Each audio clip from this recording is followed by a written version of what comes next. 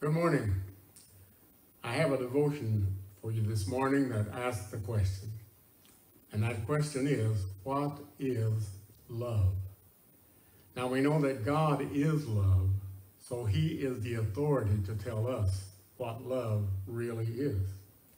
So let's look at the Bible and see what God says that love really is. In John chapter 4 and verse 10, his word says, "Herein is love, not that we love God, but that he loves us."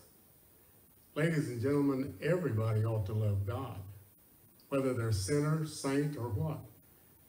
God gives us everything we have.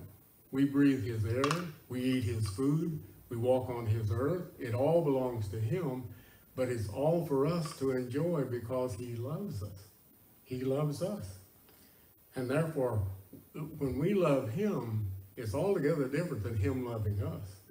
We're not worthy to be loved, but he is all worthy to be loved. It is in him that we live and move and have our being. God even says, "Without me, ye can do nothing." Jeremiah said, "Were it not for the mercies of God, we would all be consumed." Now, why would that be? Because the devil is going to and fro up and down in the earth, seeking whom he may devour. And were it not God's mercies for us, we would be consumed by the devil. Jeremiah says, God has said, "I have loved thee with an everlasting love. Therefore, with loving kindness have I drawn thee."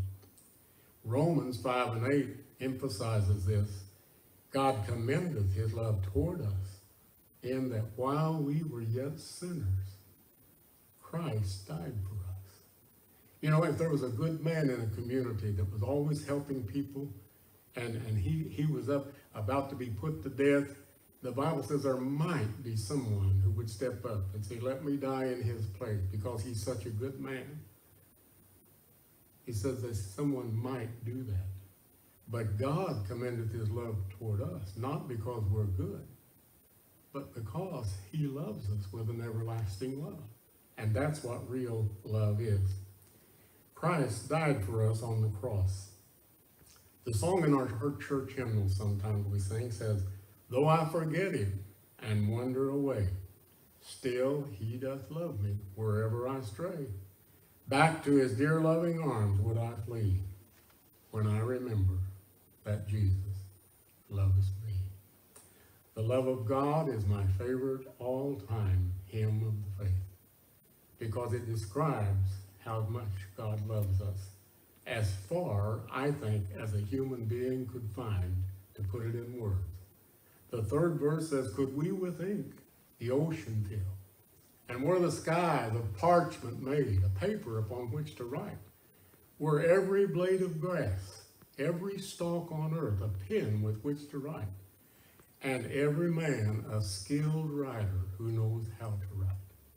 But he goes on to say, "To write the love of God above would drain the ocean dry, nor could the scroll contain the whole, though stretched from sky to sky."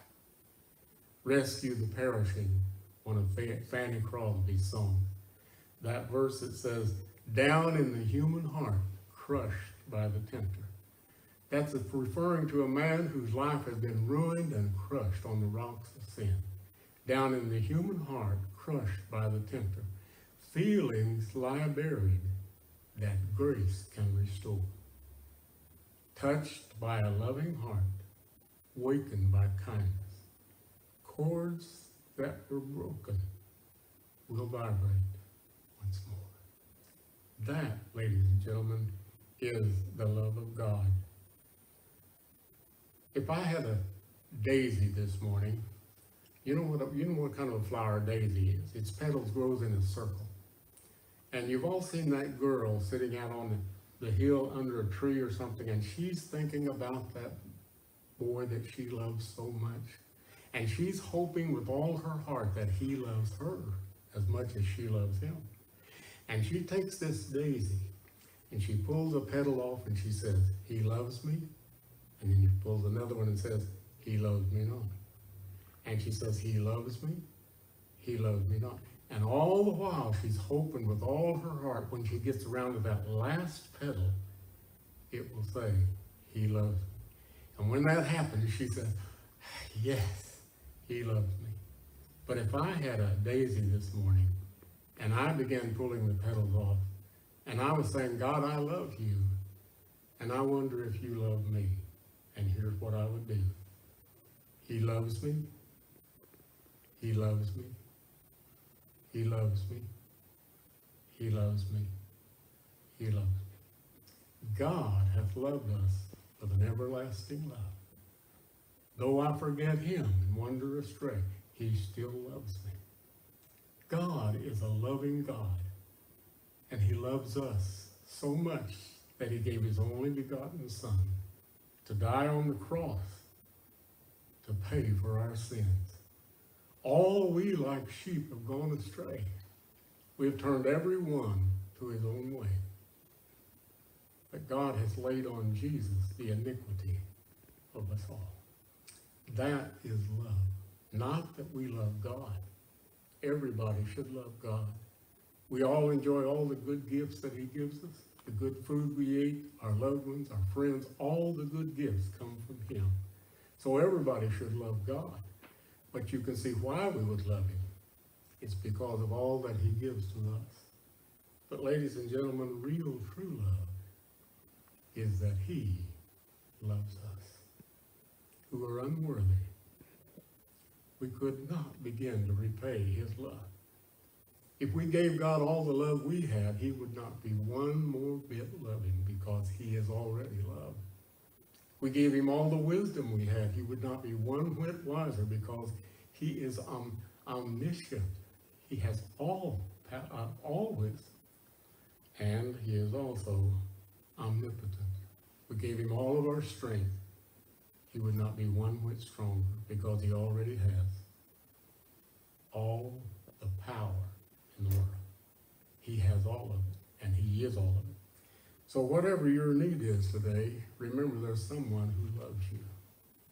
David said, refuge failed me, and no man cared for my soul. Now listen, folks, David wasn't unsaved. He knew God. He loved God. When he said, refuge failed me and no man cared for my soul, he was running from King Saul, who was chasing him with 3,000 enemy soldiers trying to kill him. He would knock on a door and say, could you please hide me? The king and all his soldiers is after me. They're going to kill me. And they would say, we can't take a chance. We're afraid of the king. You can't hide here. Refuge failed David. No man cared for his soul. But he said, then I looked up to God, and I said, God, thou art my refuge. So no matter where you are this morning, remember, God loves you. I thank you for listening to God's word. It is true and will always be true, forever settled in heaven. God bless you.